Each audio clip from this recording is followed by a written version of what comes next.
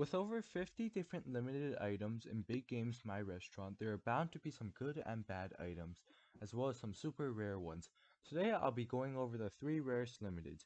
Before I start, you may be asking yourself, what is a limited? Well, oblivious person watching this video, a limited item in my restaurant is basically an item with a limited quantity that goes on sale and will never ever go on sale again, 100%.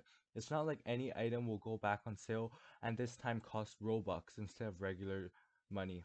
Also, the market is basically the rip-off version of the Roblox catalog with a couple more glitches. It's kind of like how My Restaurant is a rip-off version of Restaurant Tycoon 2, which is a sequel to Restaurant Tycoon, which is a rip-off of Gordon Ramsay's Hell's Kitchen. Anyways, on to the rarest limiteds. The third rarest limited is the Market Crash Cactus, and boy does it have a pretty cool backstory. Basically, some genius found an exploit in the market which allowed him to buy any item for free, I believe, so he used it to buy all the eternal statues and coffee machines on the market. A couple of smart people, including myself, seeing this hacker buying coffee machines, immediately invested all of our money in coffee machines, which were going for around 150 million at the time.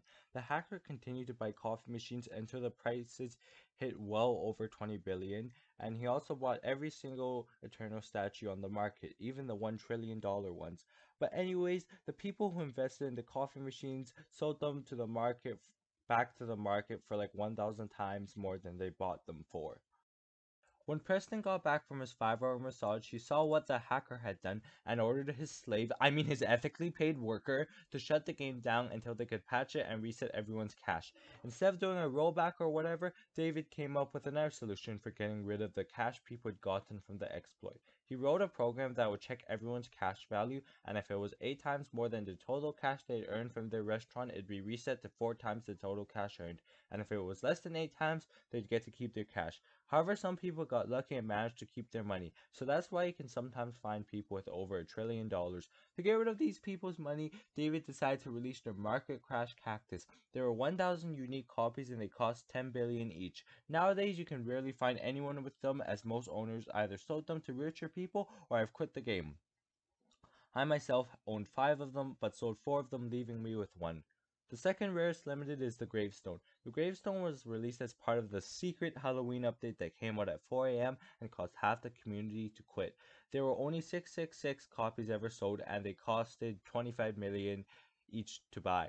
Nowadays they're going for $8 billion. The rarest limited is the Eternal Statue, and now you may be asking yourself, but Raid and Destroyer, if I go to the market, there's no section for Eternal Statues. Well, you see, when the market was first released, the Eternal Statue was one of the limiteds added. Now, there were 100 copies and they cost $6 billion to buy, which is less than the Market Crash Cactus, but you have to remember this was back before dessert bars, candy bowls, gingerbread arcade machines, and all the other items that make up today's meta.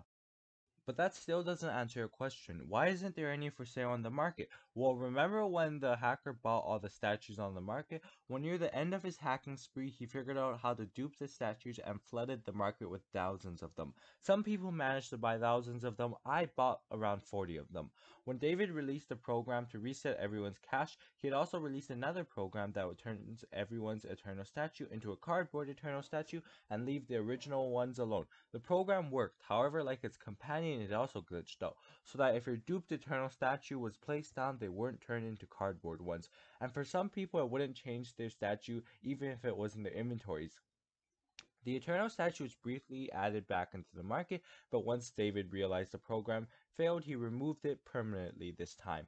Thus, this is why it's the rarest limited, although technically it's more common than the Market Crash Cactus and Gravestone, as thousands of copies exist. Keep in mind that the huge supply of eternal statues belong to only a few individuals, and that those statues can never be sold on the market unlike the other two limiteds. To me, the eternal statue is sort of a status symbol, that you were there when the greatest exploit in my restaurant's history happened.